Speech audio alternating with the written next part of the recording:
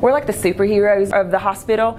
I feel like we have those magic powers to actually see what's going on inside of your body. So whether it be with a CT scan or an X-ray or an MRI or an ultrasound, we have the ability to see inside, see your organs, see your bones, and actually see what's going on. You can tell the doctors, you know, I have a headache or I have a sore throat or my arm is hurting, but until you actually get an X-ray or an ultrasound or a CT scan or an MRI, you can't really tell actually what's going on with the patient. So we are critical in helping the doctors diagnose actually what's going on with the patients. In the medical imaging department, we have an X-ray department. We would do just regular X-rays of your bones and your spine, your back, your extremities.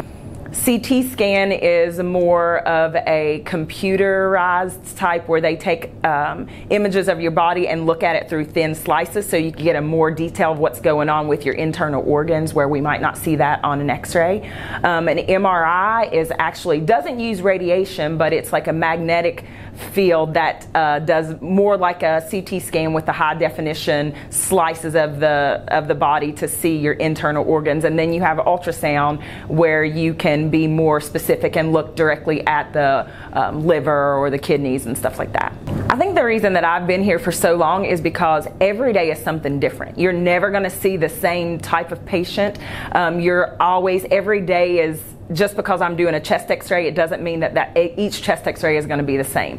When patients are hurt, they may not be able to do something that you would see in a textbook, and so you have to be able to think outside the box and use your critical thinking skills to be able to position them differently to get the images that the doctors need to make a diagnosis. If you are looking for something that's fast-paced and every day is different, where you get to meet a lot of people and interact throughout the hospital, not just with physicians, but with we go to surgery, we work with the ER, we do outpatients, we do inpatients, we see babies, we see adults. We work with everybody, and every day it's something different, and you're constantly thinking, constantly moving. If you're looking for a fast-paced, high-energy job, then radiology is the way to go.